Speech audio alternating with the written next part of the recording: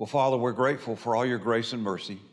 We thank you that Christ paid for our sins on the cross, that every last thing that we've ever done wrong or ever will do wrong was dealt with and paid for, and he was punished in our place. There is no punishment for sin. So we come today to talk about sin and your plan for dealing with it in our life.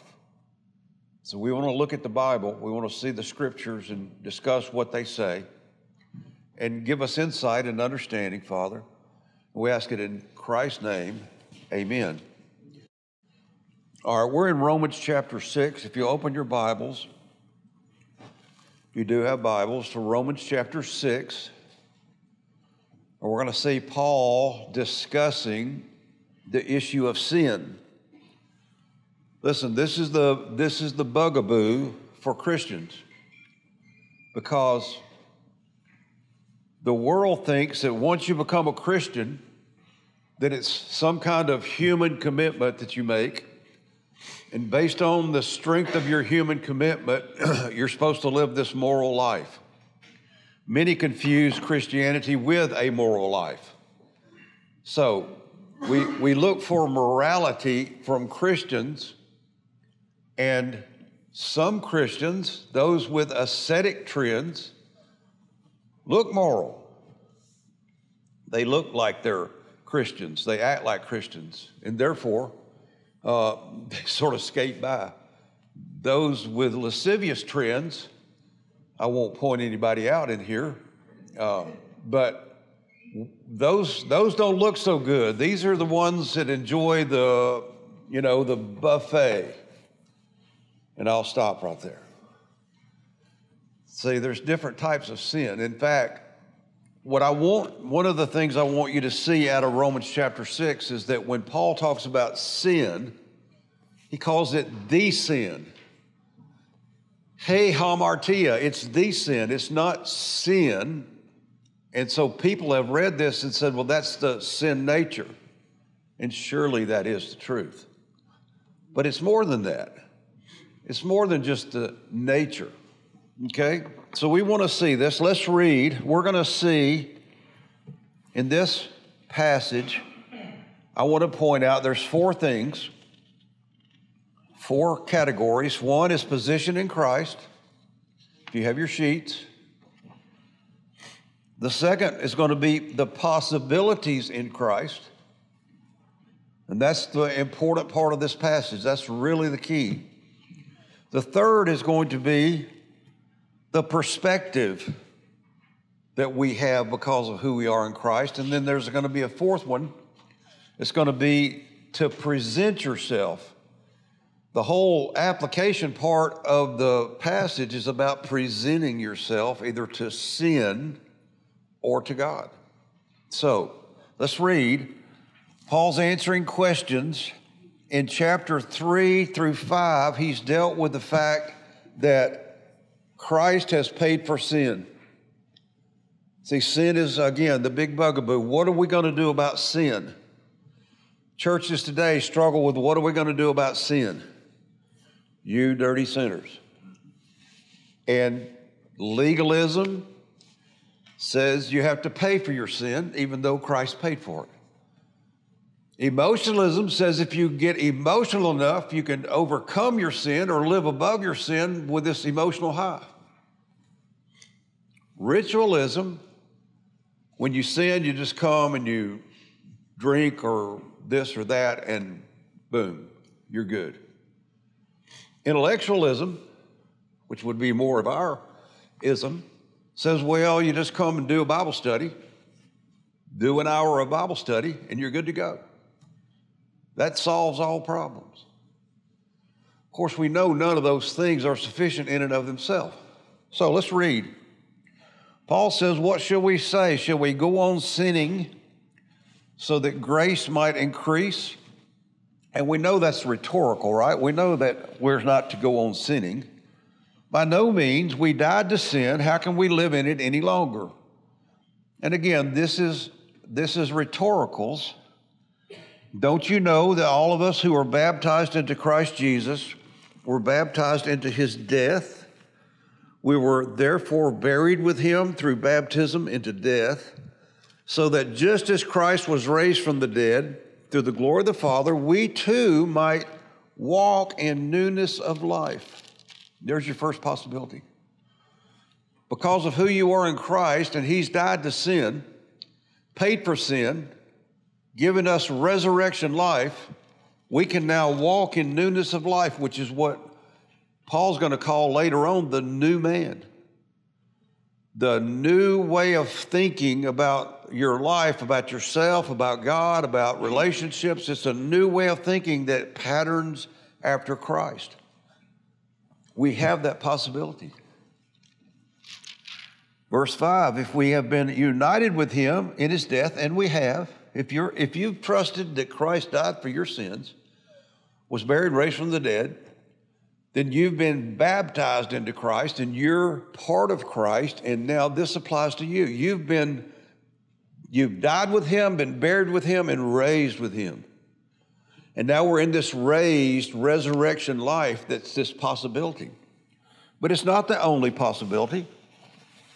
If we've been united with him, and we have, we will certainly also be, in his death, we shall also be united with him in his resurrection. For we know that our old self, so what he calls the old man, was crucified with him, and this is a metaphor, so that the body of sin, real important phrase, might be done away with. That we should, with the result that we no longer have to be slaves to sin, because anyone who has died has been freed from sin.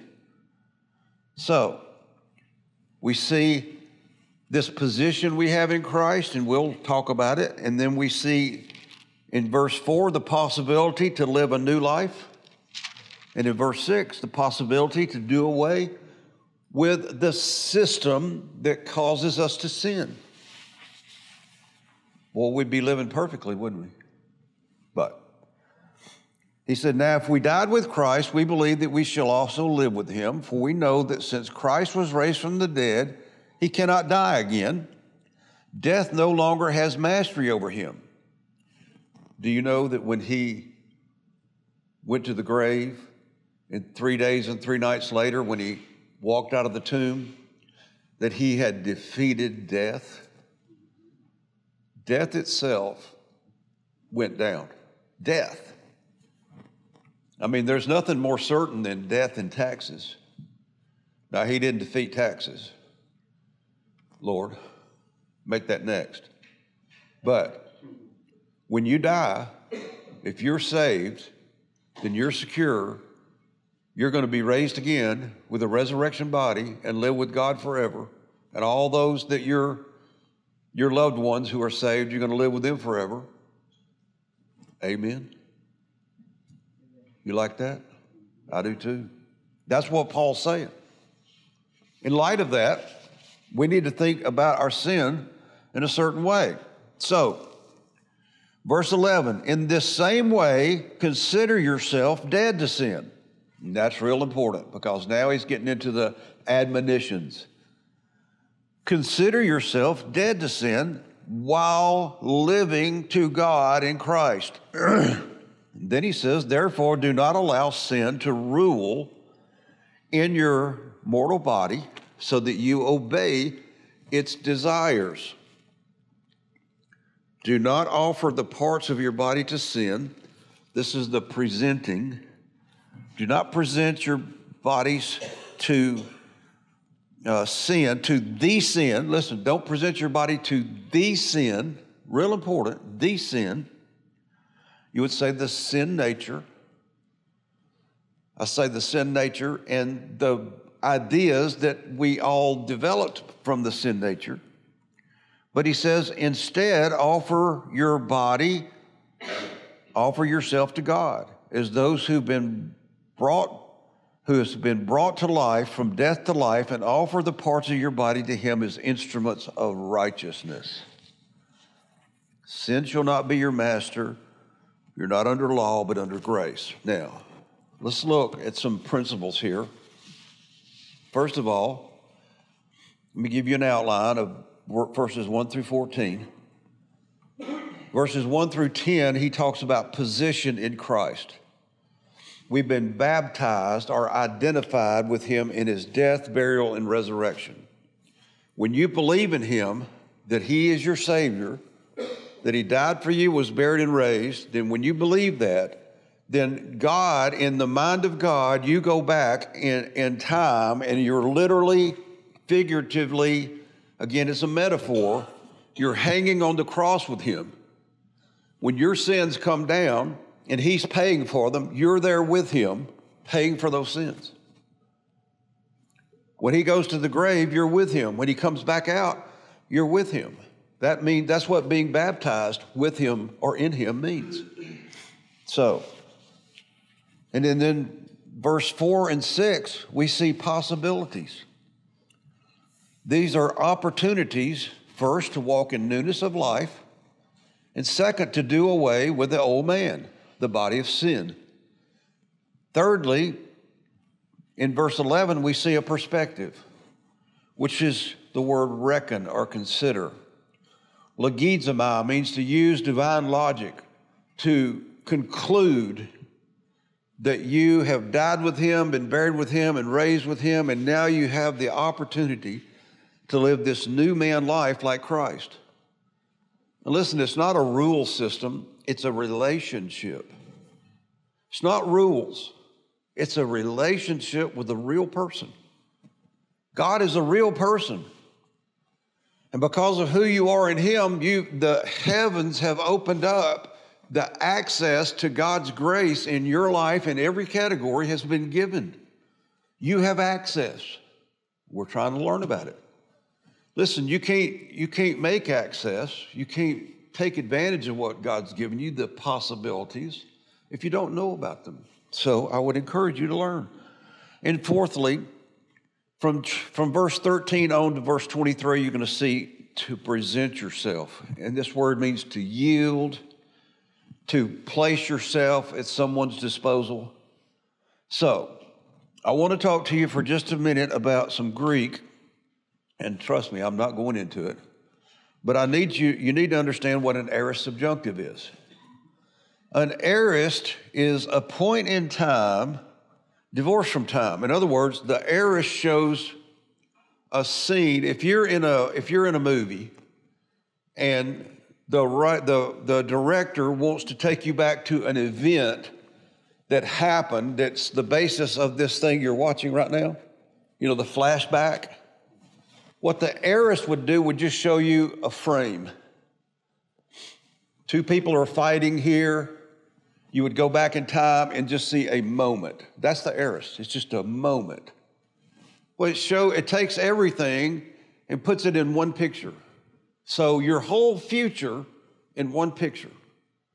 The subjunctive is the mood of possibility. It's the mood of probability. He says, if we confess our sins, maybe you will, maybe you won't. That's subjunctive. It's up to you. So this position that you now have in Christ has opened up these possibilities. One is to live the new man life. And the other is that while you're doing that, while you're living this new man life, you can be doing away with that which would draw you away from this new man life. Your old thinking. So, we have two aorist subjunctives, one in verse 4, walking in newness of life, and one in verse 6, doing away with the old self. Point C here is that verse 4 is hina plus the aorist subjunctive of peripateo. It means that so that we might walk. And this word means to go around. The word peri means around.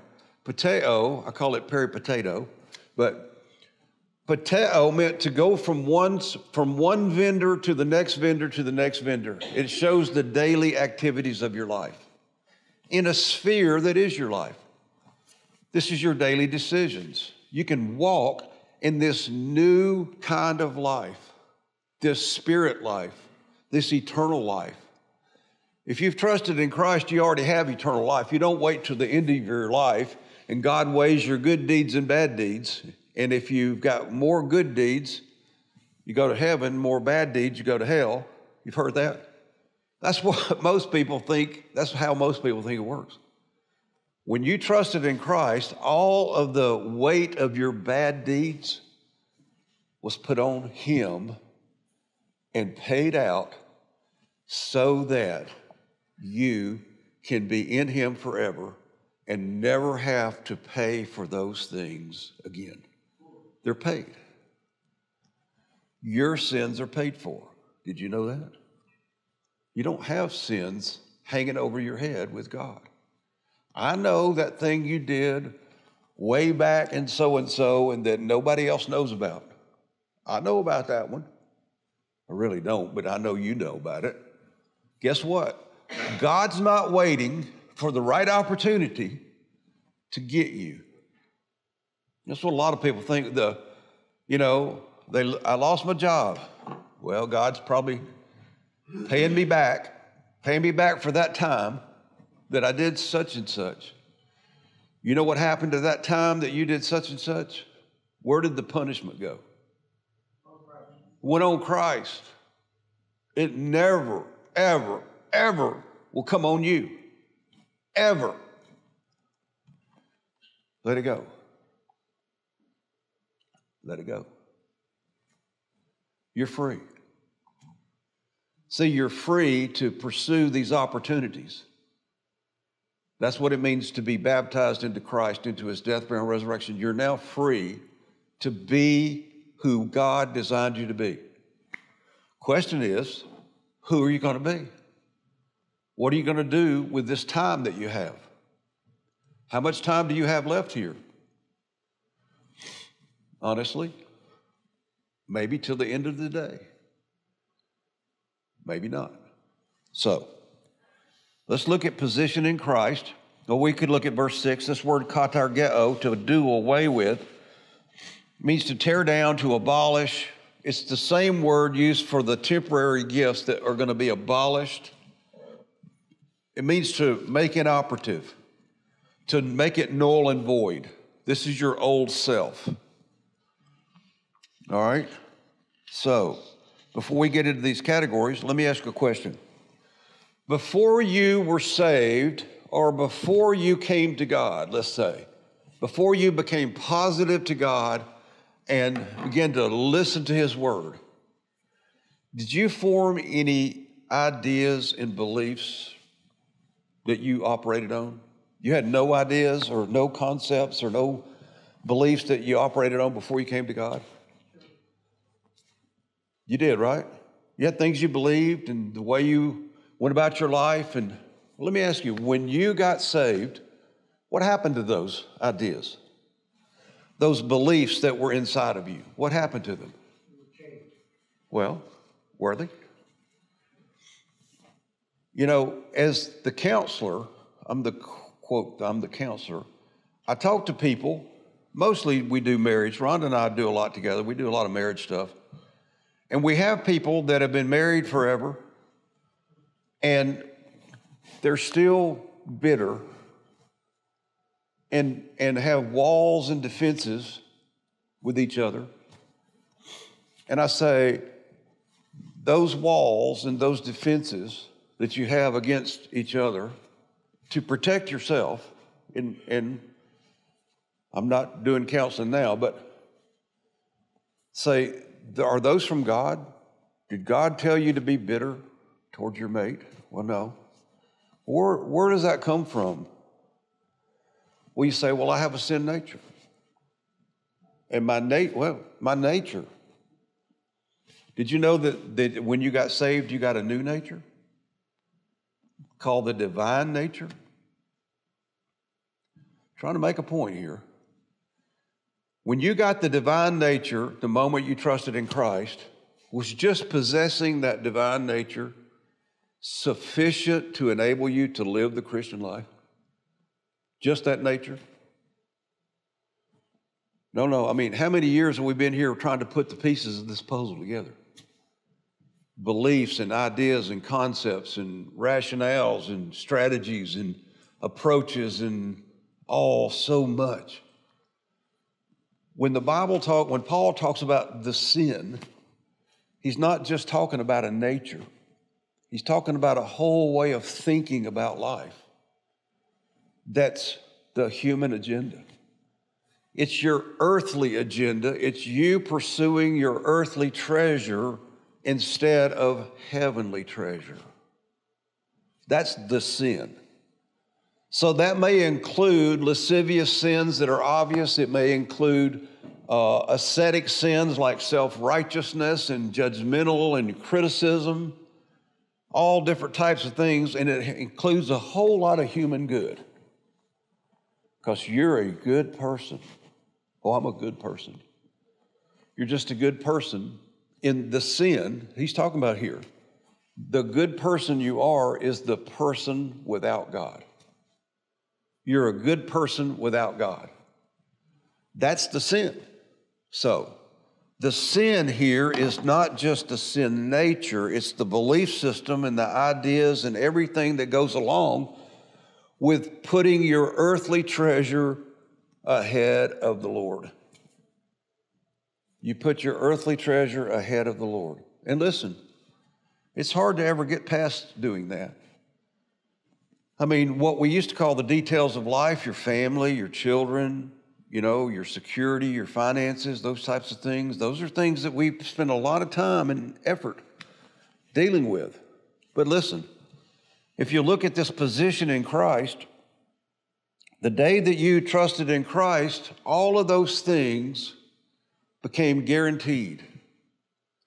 Your living, your logistical grace became guaranteed. How much effort do we put into something that's already guaranteed? Wondering whether we'll have enough. I got a very dear friend of mine. Some of you know him. I won't call his name, Barry. We have these discussions about security. I'm like, Barry, how much is enough? How much is enough? He's like, I don't know. I haven't got there yet. How much is enough? So, do you have enough for today? You got enough. You got enough. Because tomorrow when you get up, what's God going to do? He's already sent what you need for tomorrow. When you go to bed tonight, He sends it, and when you wake up in the morning, it arrives. The sunshine, the air, the food, the everything. When you're in Christ, it says you've been baptized into Him, identified with Him. Now, Paul was a theological genius, taught personally by the Lord Himself. He's the one that helps us understand the entire Bible. You can't understand see, Paul interprets the Bible, the whole Old Testament, he interprets. He explains that the entire Old Testament was all about pointing to Christ.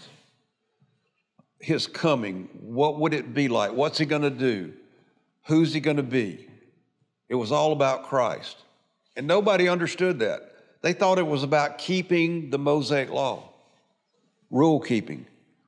When you were baptized into Christ, you share in the benefit of all Christ earned in His death, burial, and resurrection. You're in a permanent union with Him. Here's the cross, burial, and resurrection of Jesus Christ, and here you are. And you decide to believe in Him for your salvation. You're immediately placed into union with Jesus Christ forever. You can't ever get out of there. This is your security. This is what opens up all the access to all the blessings that God has already created. First thing God did when He started to build and create was to create your blessings. All your blessings are in a warehouse with your name on it. Every time that you trust God, see, you're not only in union with Christ, you're also down here indwelt by the Holy Spirit. Every time that you, under the power of the Holy Spirit, believe and trust God's word, a blessing is transferred to you. And every time a blessing, that thing's full of blessings, this warehouse. And every time you use one of those blessings from heaven, a warehouse in heaven that's empty, hopefully mine's not empty, called rewards, a reward is deposited in that warehouse. So every time you trust God and believe his word, you receive a blessing. The same time, a corresponding reward is placed in your warehouse in heaven. So when you stand before the judgment seat of Christ, guess what? All that's going to be there. But what happens if you never learn? Hang on. What happens? Here you are, your death, burial, and resurrection of Jesus. You believe, you're placed into union with Christ. Here you are, you're indwelt and filled by the Holy Spirit, but you never learn about God. You never learn God's word. You never learn about all the promises, the 7,000 promises. And so you never take your faith and attach it to the promises of God. Your blessing warehouse is going to remain full. Your reward warehouse is going to remain empty, right? And so when you get to heaven, and you will, the Bible says, as through fire, you got saved, you got placed into union with Christ, giving you security forever. You got indwelt by the Holy Spirit, who's available to teach you and be your guide and mentor, but you never availed yourself of that. You didn't know. So here you are. You're going to be in heaven, still in heaven, but without rewards. And so you're going to be cleaning toilets in heaven. So that be okay? Better than going to hell, right? Don't you dare get out of here without trusting in Christ as your Savior. But listen, what he's talking about here, these possibilities, you've been placed into union with Christ. You've been identified in his death, his burial, and his resurrection. You went through it with him, and now you're in him, and all the blessings of God the Father that God wants to give his Son, Jesus Christ, he also wants to give you. Because you're in him. You are him. You're his body. So now you're here on earth, indwelt by the Holy Spirit, who's available to be your mentor, to teach you these things and take these principles from the Word and make them real to you. See, that's how you do the new man. The new man is this whole new way of life. You get this new nature, which is a tendency to trust and believe and pursue God. See, when you get saved, you have this desire to know about God, to please God, to want to trust God. You have this desire, this good desire about God. You didn't have that as an unbeliever. The Holy Spirit gives you this new nature. But listen, the nature's not enough. You have to construct, let me do another one. In your heart, here's your mind, some of you know this, in your heart is a belief system. And before you were saved, you had a belief system that you built out of the world. But once you get saved, so here you are, you've come to the cross, and now you're over here with God, and you begin to learn from the Holy Spirit all these principles, and you begin to stack these beliefs into your heart. And you have what's called milk, which are foundational beliefs, and then you've got meat. All these little boxes are individual ideas that you have believed. Meat are the functional doctrines. And what you do is you build a structure of ideas. It's called a hierarchy. We used to call it, what do we used to call that? Edification complex. That's exactly what we used to call it. Edification complex. What it meant, a complex was a building. It means you build this structure of ideas in your heart. By faith, you believe these principles. They become part of your heart, and you stack them and stack them and stack them and stack them, and now you begin to see, you begin to understand, you have something to work with. You build the new man. You develop the new man. You develop the new man, you have to start from way down here at scratch. You start as a baby, and you go through development.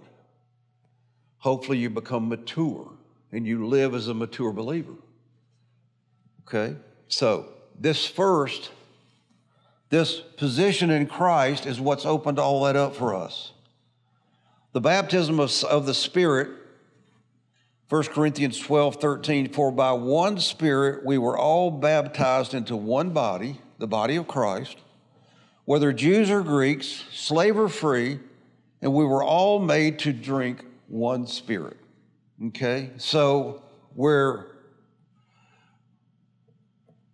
in the body of Christ. This is Christ, Jesus Christ, and you are his body. His arms and legs, his feet, his mouth, and everything here on the earth. We serve his purpose. He's the head. That's how it works. Okay? And that's what the baptism of the Spirit did. Now, these possibilities. Let's talk about the possibilities. I think I can erase. Huh? Top center. I'm the top center? Paul said he was the top center, but I'm here. I hear you. Top center. Say up here? Yeah, okay. I know the camera can't get, once it gets down low, the camera can't pick it up. So, all right, let's talk about this possibility. In verse 4, we have the first aorist subjunctive, and the aorist subjunctive is a future possibility. So, the first future possibility in verse 4 is we can walk in newness of life.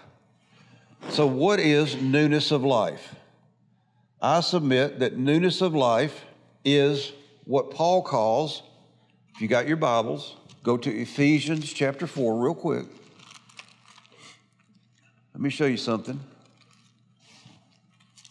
For those of you that have been involved in this discussion, Paul does one thing. He describes this dealing with sin one way before he goes to prison, and then another way after he goes to prison. So Ephesians 4:24.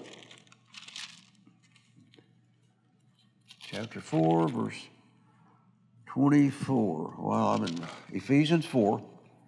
He says, and look at verse 22. You were taught with regard to your former way of life. This is the same passage as Romans 6, talking about your old self, to put off, to take off. See, this is the change, which is being corrupted by deceitful desires, and be made new in the attitude of your mind. This is the learning. And then he says, and put on the new self, the new man. Well, here you are in union with Christ, death, burial, and resurrection. You're in union with Christ, and now you have these two possibilities. One is you can walk and develop this new man. If you stay in Ephesians 4, listen to this new man. He says, and put on the new man, created to be like God in righteousness and holiness from the truth. So this new man is going to be righteous and holy like who? That's right. This is the mind of Christ. This is the new man is Christ. We have the possibility of developing, here we are back in the heart, these little ideas and principles and concepts. We build up this complex of ideas, and listen, it's a construct. You construct it. It's a way of thinking about life, a way of looking at life, a way of dealing with things based on this relationship. It's not just a bunch of rules. It's a relationship. And so, this is your first possibility, is you can walk in newness of life. And then if you'll look back if you'll hold your place in Ephesians, if you don't mind, and go back to Romans 6:6. not 666, but just 66. He says, "For we know our old self was crucified with him so that the body of sin might be done away with, that we should no longer be slaves to sin." So here Paul's going to say that the body of sin is to be done away with. When you get over to Ephesians, after his imprisonment, after he goes to Jerusalem to show everybody how great he is, and he realizes, that wasn't for God at all. That was all about me. That's why he ended up in jail. So Ephesians 4:22, he says, "You were taught with regard to your former way of life, the old man." See, now here's the old man, new man. And I know you guys say, "How you teach the same thing?" You know why I teach the same thing? This is the Christian life. There is no other Christian life than this. This is it. You're dealing with the sin in your life and the ideas and principles that you've adopted into your life earlier that you still live by, and you're trying to live this new man. You're trying to be like Christ and grow and develop. This is it. There's no more to it. It's trying to become like Christ and being hindered by this old thing, and so you have to keep looking at it and going, why do I keep going back to that? Why do I keep going back to that? Why am I still bitter? Why am I still bitter about something that happened when I was a little kid? Why am I still afraid? Why do I live my life in fear? You don't live your life in fear from the new man. The new man's not afraid. The new man's not bitter. But this guy sure is bitter. He's afraid. He's angry. His life hasn't worked out the way he wanted. See, if you did a poll, and I've done this, I've seen these done. What people, if you say, describe your life, what's the one word that you say would describe your life? People say, disappointed. It was supposed to be different, right? It was supposed to be different. See, that's old man stuff. New man says, disappointed. Holy smokes, I got everything. I got everything. I mean, I got God forever. I'm going to have a resurrection body that can fly around like a jet, that can eat and never get fat. Eat all you want. See, in heaven, you can go to the buffet, and it's not sin. When Jesus walked into the room, what's the first thing he asked him? You got anything to eat? Yeah. No, he said, peace be still. Then he said, y'all got anything to eat? Now he's in a resurrection body. Guy was hungry. So here's your two possibilities. You can build and develop this new man life by learning and believing and practicing new man ideas. At the same time, so you've already built this system over here. It's the one you built before you got saved or before you came to God. And so at the same time, when this interferes with you walking in new man, then you have to stop and go, all right, let's look at that and let's eliminate that piece of it. So these are your possibilities. He says you can walk in newness of life, which means to learn, develop, and live out the truth of the new man belief system. At the same time, you're removing the influence of the world by laying aside the old man belief system. So, you have to learn and develop and live out the truth. You have to learn this. And this is just like an introduction. What does it mean to be filled with the Spirit? What does it mean to walk in the Spirit? What is it that hinders me from doing so? I mean, the power that raised Jesus from the dead lives inside of me. I should have the power to walk in the new man. I understand the truth of the new man. What's hindering me, and that's, of course, the old man. So, here you are with this opportunity. Therefore, we've been buried with him through baptism into death, so that as Christ was raised from the dead through the glory of the Father, we too might walk in newness of life. Just like he was raised and walked in a new resurrection body, we are now raised with him and can walk in this new way of thinking. What's most important to you? All right, if you took out a piece of paper and said, what's the top 5 things in your life? Kids don't count. Kids don't count. Because everybody got my kids, of course. My mate, my kids. How about finances? Is that important? How about entertainment? I might like that one. Movies. What's important to you? Here's what I'm after. Is what is at the top of your list, is it here on earth? Is it something you're seeking and pursuing here on earth before you die? See, you know the problem with the old man, he's motivated to get his treasure here in this life. And he's got to get it before he dies. What's more, he's got to get it before he's too old to enjoy it. Right? I mean, if it takes you to my age to get it, well, okay, I got it. I can't do anything with it. So, are you after earthly treasure or are you after heavenly treasure? See, the real treasure, you have to look through the end of this life into the next to see heavenly treasure. You have to live for what's coming next.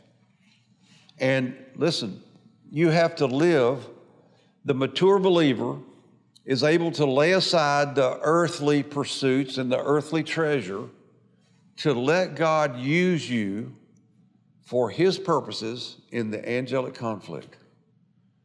For you to come to the witness stand for him against the devil when you're facing adversity and say, do you trust God even though he's letting everything come apart in your life? Do you still trust him? The devil says, why would you trust him? He stopped giving you what you want. This was Job. Stop giving him what he wants. He'll turn against you. He said, it's an exchange. Job said, no. This guy saved me. This guy's given me eternal security. I'm going to live with this guy forever. I'm not turning against him. It's not about the stuff. It's not about the earthly treasure. It's about the relationship. The goal of the new man is not really ministry, although it looks like that. The goal of the new man is to be completely and totally in love with the Lord. Out of that, ministry will come. You won't be able to help yourself with ministry. Ministry will overflow out of that. You're not heavenly focused. You haven't surrendered your human life for God's use. See, we're not here to build a kingdom, to build a castle, to build some structure that lasts. Men build monuments to themselves with skyscrapers, et cetera, et cetera. They, give them a couple of years and they fall apart. They can't last, because things are not made to last. It's not going to last here because the walking in newness of life is not here. We get to walk it here, but it's a heavenly life that we walk in an earthly path. Now, we have this position in Christ. And this position in Christ, but see, we are, when God the Father looks at you now, he doesn't see you, he sees Christ. The sins are paid for. You're now in resurrected life. You're inside, you've been baptized or immersed into Christ. And when God the Father looks now, he doesn't see you individually with your successes or failures, your sins or your holiness. He sees Christ. And Jesus Christ is perfectly righteous, and that makes you perfectly righteous in the eyes of God. Listen, the eyes of God are everything. Doesn't matter what you think is real or true or right or good. It's what God says is right or good. Talking with some friends. I do have some of those, by the way. I know that surprises some of you, but I'm just kidding. And this friend talks about how he used to beat himself up all the time. You know, just would look at his failures and his shortcomings and just think, gosh, can't you do better? What's wrong with you? And so we were talking, and I said, well, does God ever do that with you? Does God ever talk to you like that? Hey, where you been? You know, get up in here and confess your sins so I can hose you down. No, he said, he's kind and gracious. God said to me, what I think of you is what counts. Is what I think of you is what is reality. Treat yourself the way I treat you. Talk to yourself the way I talk to you. When you fail, you come to me, you acknowledge your failure, and I forgive you. And I cleanse you. And I stand you back up, and I get you back on the path. And I'm kind and gracious and loving. Treat yourself that way. You know why? The eyes of God. His perspective, you are in Christ. You are righteous in the eyes of the Father. See yourself righteous. This is what Paul's saying.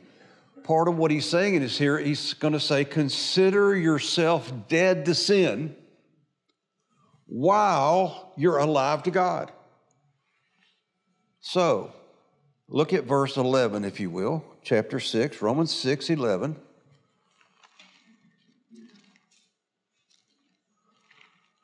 And then we'll come back to this other verse 6 in a minute. He says in verse 11, in the same way, consider yourselves dead to sin while alive to God. So, what he's saying is logizomai. Oh, I know, I can't do it down there. Sorry. Logizomai. Now, there's a word that's very famous that's associated with Christ, the logos. You heard that word before? What do you think it means? People say, well, it means word. Jesus, in the beginning was the Word. In the beginning was the logos, and the Word was with God. Logos does not mean word. It means so much more than that.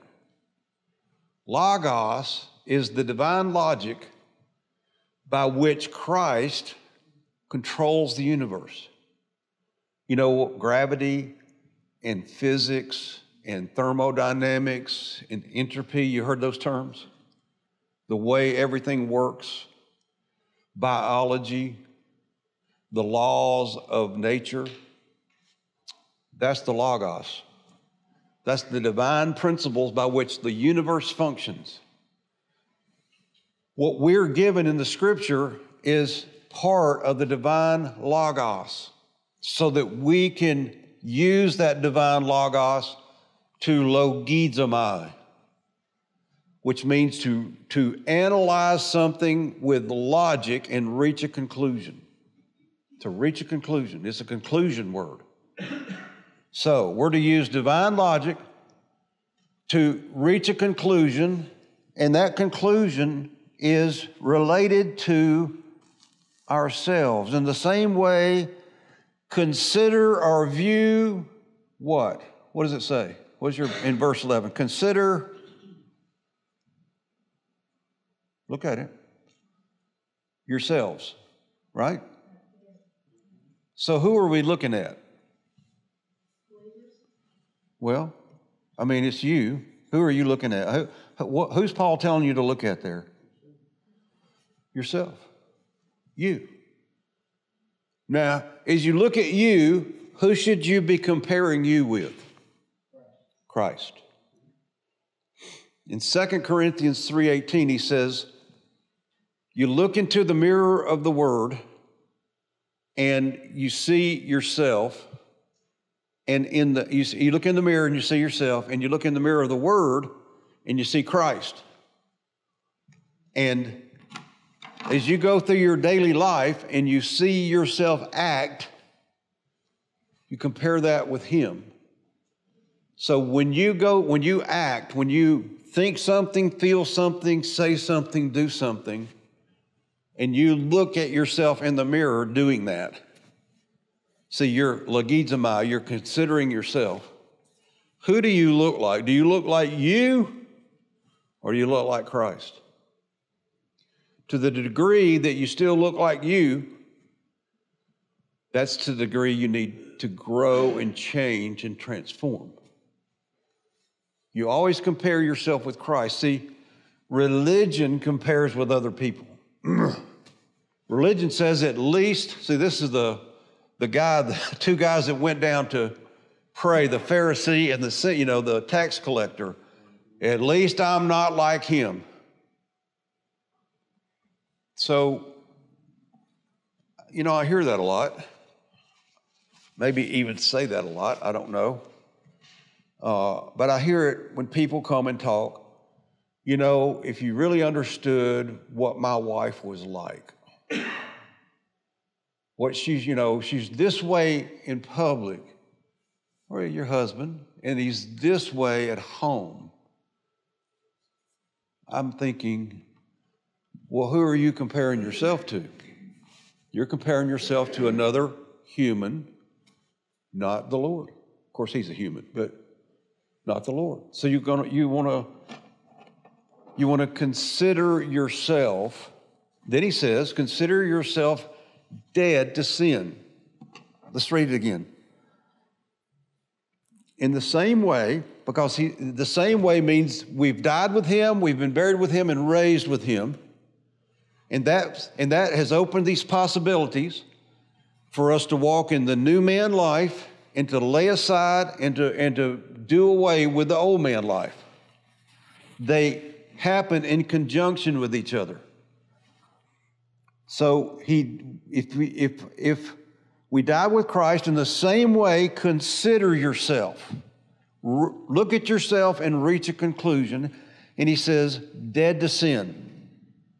Dead to sin. So, here we are. We're in Christ.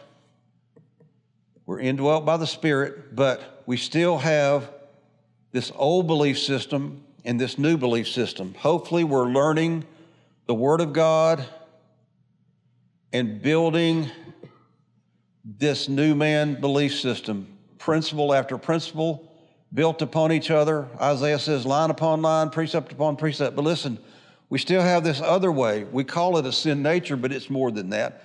It's a whole way of thinking about life. It's the earthly agenda that makes the things of this life. I lowered the volume.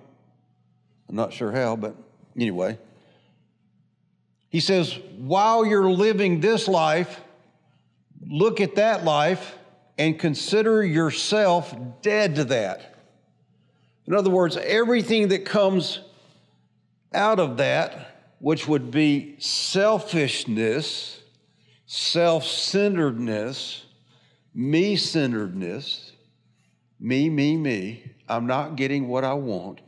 I'm not getting what I need. I'm getting something I don't want. I want to change you. I want to fix you. You're not the way you should be. Blah, blah, blah, blah, blah. Who are we to logizomai?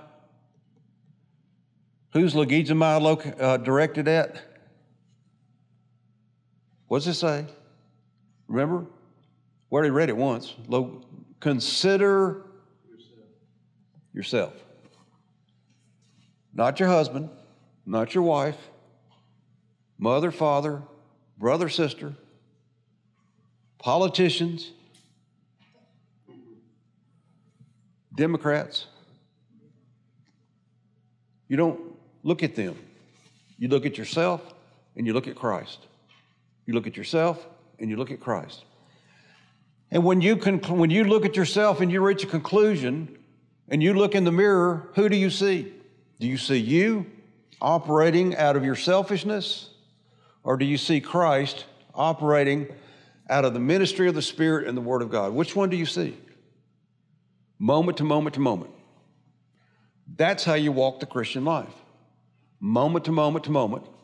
You look at what's coming out of you, what you're producing, what you're thinking, feeling, saying, doing, and you're asking yourself this question: does that look like me and my selfishness, or does that look like Christ? Which one is that? Who do I look like? What's my conclusion here? So, he says, consider yourself dead to sin. So, he says, listen, we're in a metaphor. He's in a big metaphor here, and what he's telling you is that when Christ died on the cross, that you were in him, and that old you was in him and was crucified, and now, positionally, the old self, the old you is dead.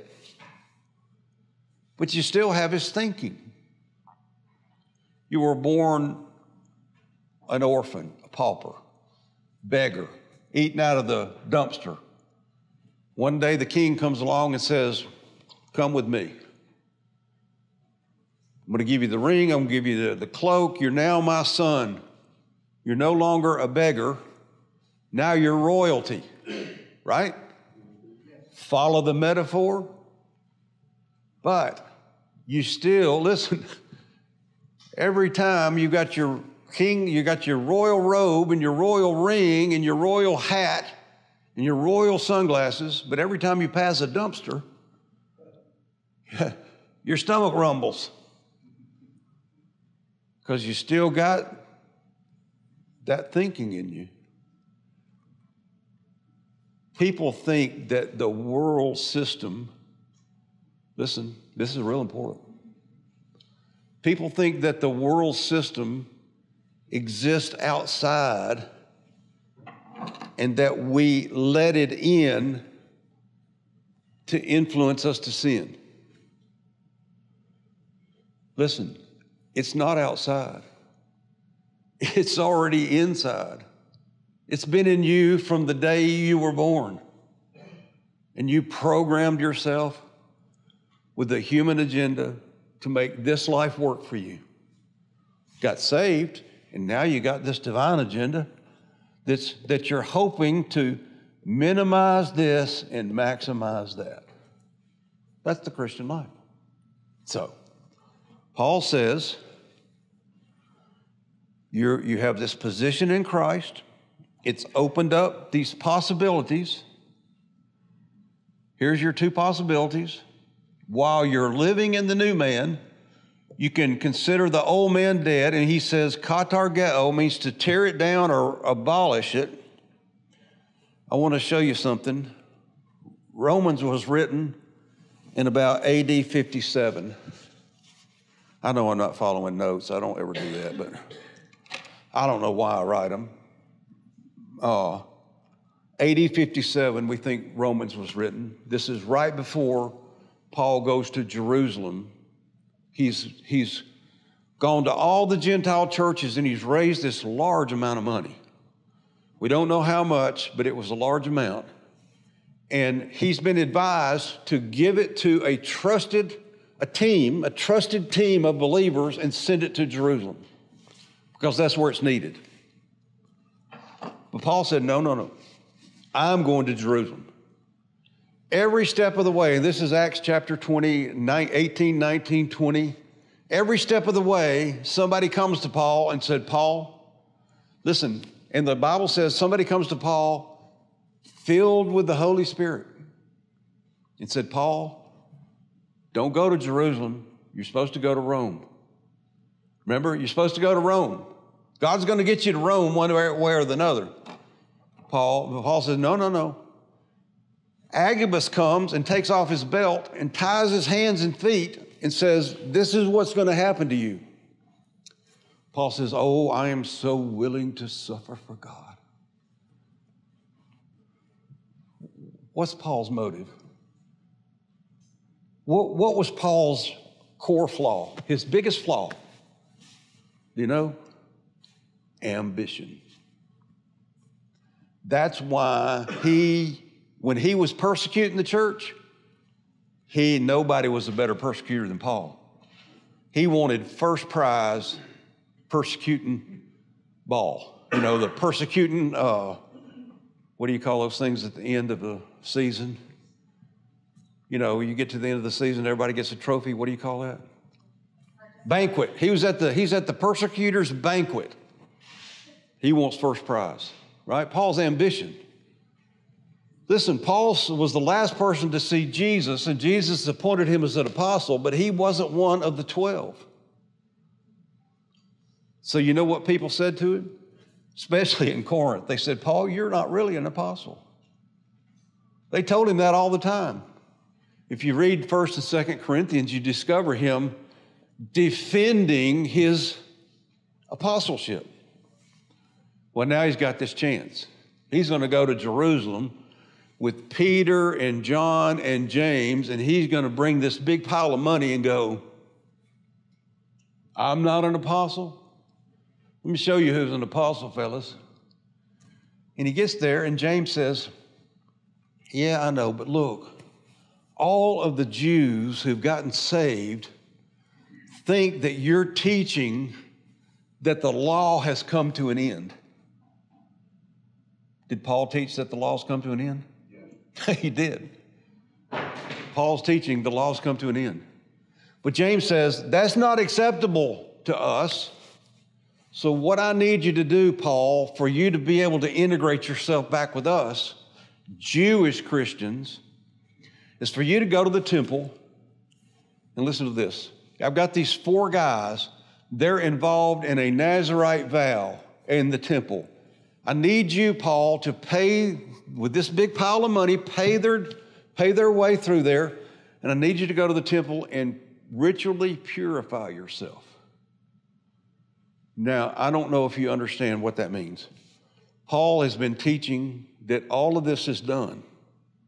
There is no more ritual purification. Purification has been made and is now sitting at the right hand of God in heaven. There is no ritual purification, but Paul says, okay. So he goes to the temple. He goes to this purification rite. He's going to help these 4 guys take a Jewish vow. All of it's over with, but Paul's playing along. Why is he doing that? Ambition. Ambition. Paul thought, I'm saved, I'm secure, I've got all the doctrine, I know more than anybody else. And he did. Jesus himself was his teacher. But what Paul didn't realize, when he wrote Romans chapter 6, verse 6, that while you're walking in the new man, you can abolish or do away with the old man, a katergeo, which is not a weak word, but he goes and he does this vow, and the moment he starts to do this purification and vow, he gets arrested. Big riot happens, and they arrest him, and from there, he appeals to Caesar, and he goes into prison. And he ends up where's he end up? Rome, where he's supposed to go in the first place. God got him there. And it was 3 years later, listen, it was 3 years later, that Paul comes back to the same topic. The same topic that you and I deal with every day in our life. What do we do about sin? How do I deal with my sins? Because I still sin. I still get angry. I still get frustrated. I still get afraid. I'm still motivated by fear in my life in a big way. What do I do about that? Well, Paul says 3 years later, in Romans, he says you katergeo your old self. Now in Ephesians 4:22, he says you were taught with regard to your former manner of life, the old self. Listen, the same terminology that he uses in Romans 6:6. He said, now you don't katergeo it, you apotithemi. He says you got to take it off. You got to take it off. You can't just try to render it you got to take it off. What does that mean? It means when I'm dealing with my life, when I'm being a husband, and instead of the love of God pouring through my life to my wife, old nasty me's in charge. Old selfish me. Oh, I say all the right things. I'm not going to stupid enough to say the wrong thing. That gets you in trouble, right? Well, I'm going to say the right thing, but bitter, withholding, whatever. Yeah, whatever. What is that? When I look in the mirror, do I see Jesus? No. I see that guy. Well, I thought that guy was dead. Well, he's dead, but his thinking's not dead. His thinking's still in me. And when you don't do what I want you to do, and you don't please me and act the way I want you to, and you don't kowtow to me, and you don't bow to me and scrape and everything else and serve me, then I get my little feelings hurt. And I puff up, maybe for days at a time, and then I'm just going to go, whatever. Do whatever you want. I don't care. Whatever. Does that sound familiar to you? You think that came from the new man? It didn't. You think that stuff's outside that you let in and now you're going to act this way? No, you've been acting this way your whole life. It's in you already. You've already programmed yourself with it. Just because you got saved and got in the new man doesn't mean this stuff went away. That was my question. You had beliefs and ideas and human goals and agendas before you got saved or before you came to God. What happened to them when you got saved? They didn't go away. That stuff's still motivating you. That's why Paul says you have to take it off. Now, when you act in a way other than from the love of God to edify another believer, whoever they are,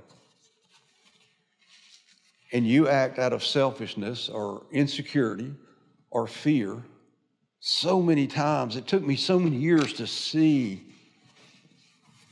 people, and following Peter, it took me so many years to see women especially, but men as well, operating out of fear. Fear of what other people think. That's a big one. Oh my goodness. Honey, I invited some friends over. It's going to take us 4 hours to clean the house. Well, it's okay if we don't. It's okay if the house is not clean. Are you kidding me? Shotgun. Fear. And then I looked at myself and I go, what am I afraid of? Living my life and not ever feeling successful? Not ever feeling like I gave it my all, I did my best, I reached the goal, being a failure, being lazy, all of my flaws. This is not, I'm faking y'all out. Those aren't really my flaws. I'm faking y'all out, right? I'm not lazy. I wouldn't rather watch a movie than study. What about you? See, Paul says, you may think all you got to do is just focus on this. In Philippians chapter 3, I recently had a guy say, well, look, here's what Paul said. All of this old stuff, you forget about it. You forget about it. Let me read that to you and we'll close. It's interesting how this misunderstanding has gotten into the church. Philippians chapter 3.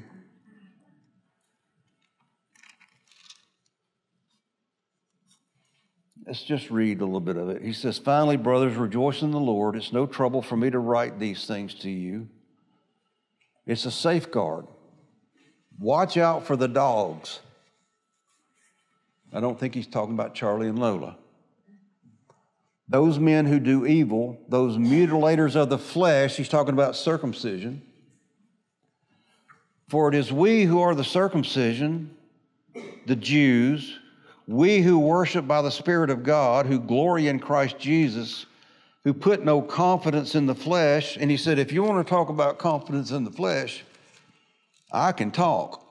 If anyone else thinks he has reason to be confident in their human agenda, their human life, I have more.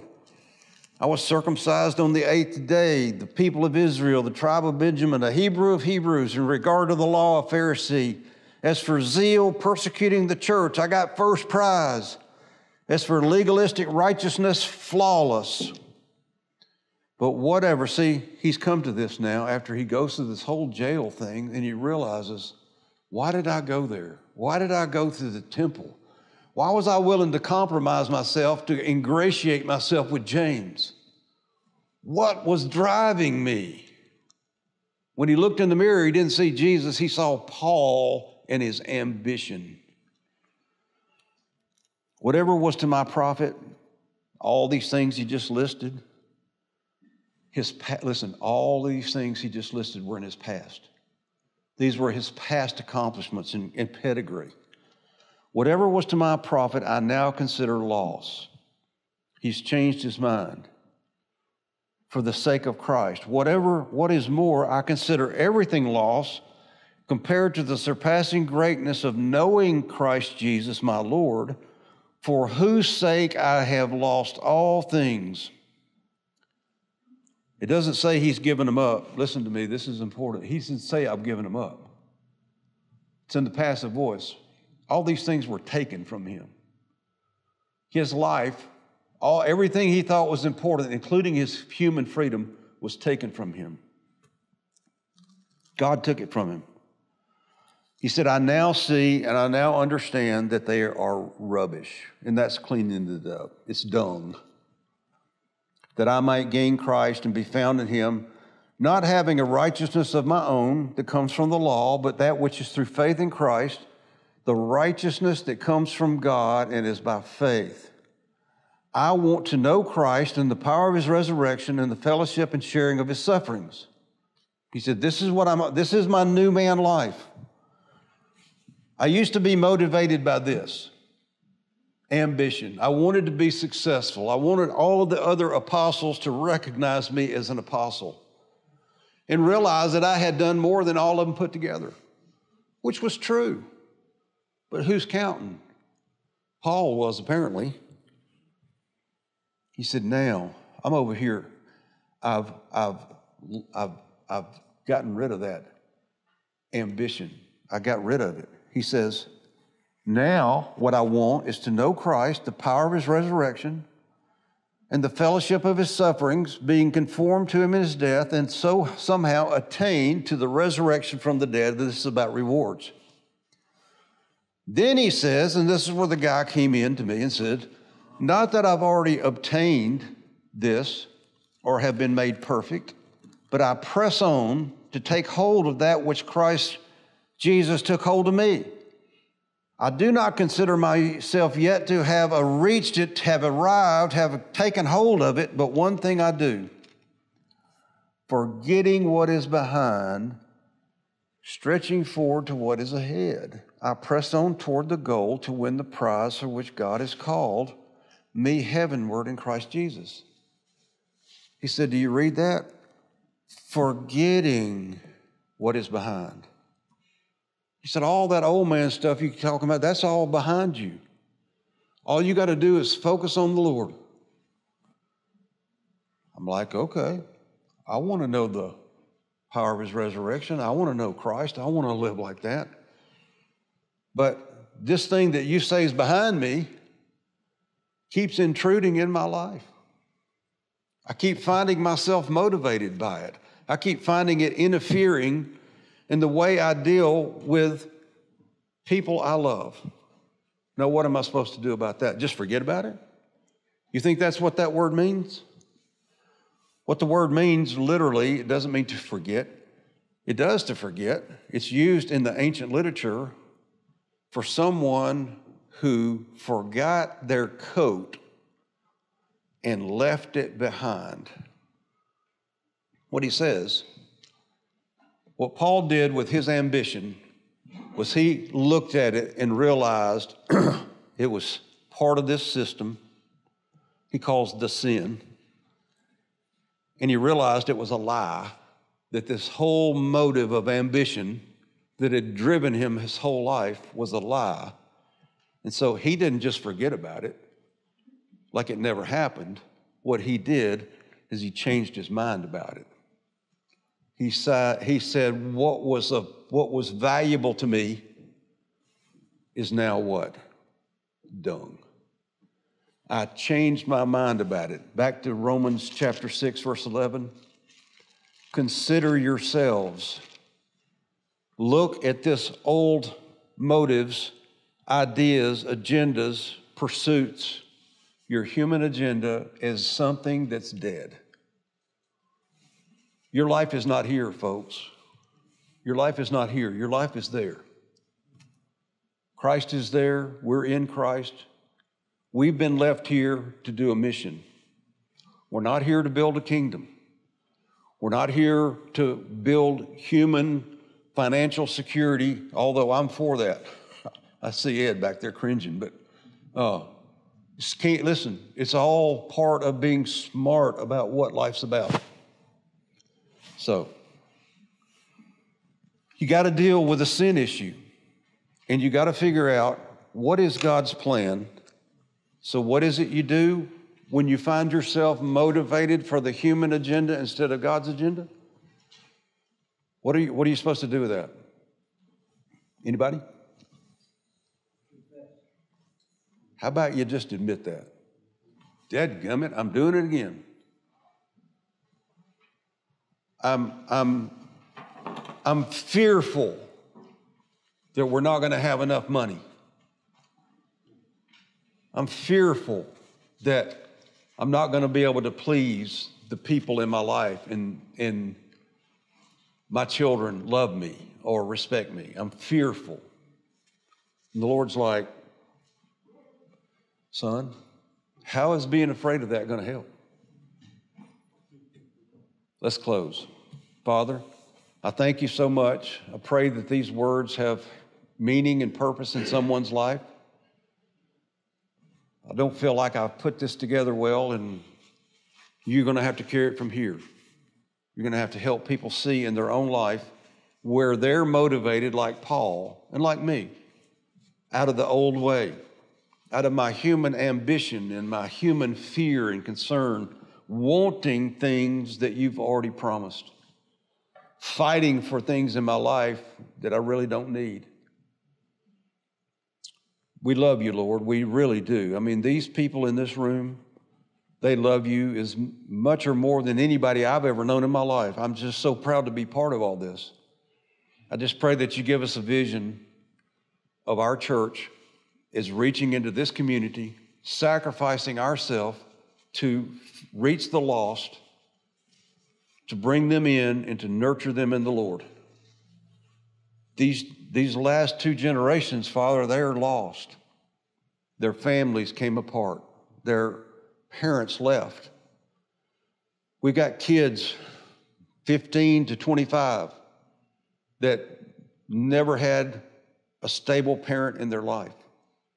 And so I can't be that parent, Father, but you are that parent. And so I'm willing to be used to make that hook up. And so make that our mission, Father. And we pray all this in Christ's name. Amen.